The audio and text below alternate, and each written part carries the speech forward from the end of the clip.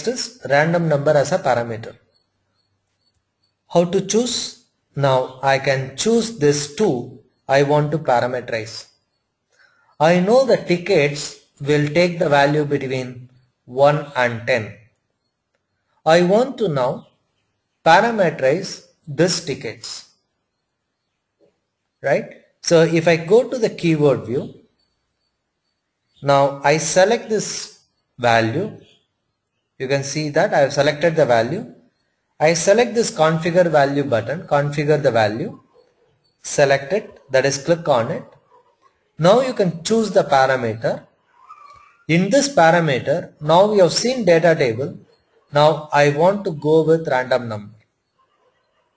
In random number, I know the positive range 1 to 10. Assume that somebody has, let me go with positive range, then I will explain you on how to manage a negative flow in my script. Very important in the automation technique. Now I am going with the positive flow. Random number between 1 and 10, I am assigning the value to the parameter. This is random parameter. So this is the syntax of it. I move to the expert view. Random number within bracket 1, 10, start number and the end number.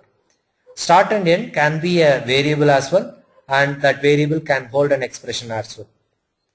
Now if I run the script, right, now the iteration is still there because I have not removed that action sheet iteration.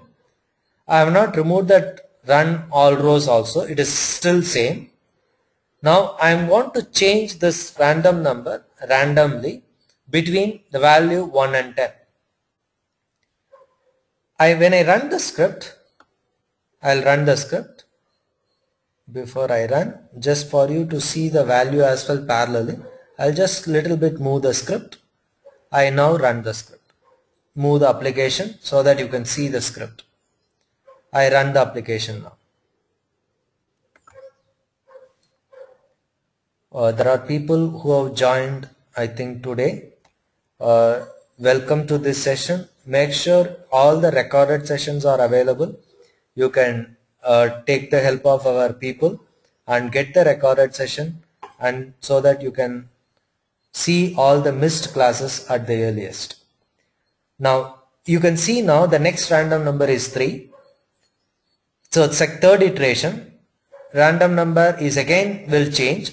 In random number, you cannot say it has to always take the same value. Sorry, a different unique value.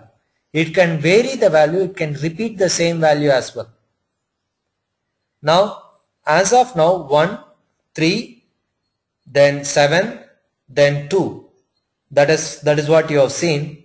Now is again varying the value. Again 3 has come. So 3 is now repeated. It is possible.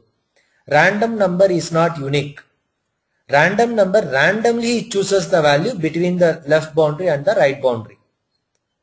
Now you have seen a positive flow. That's perfect. But unfortunately, initially my my data that is accepted for the ticket was 20. Later, either there is a change or developer has made a mistake of he's restricted that to 20. Now what will happen if I run the script? This is called maintainability in the script. Is my script is maintainable? Is my script is rugged enough to take care of all the situations? I want to now pass and fail, right? If I now run the script, it might work provided it has chosen the value of random number, right, between 1 and 10. Now I made it as 20 now. So 8 is within 10, so it will work. Within these 5 iterations, we don't know when it will take more value.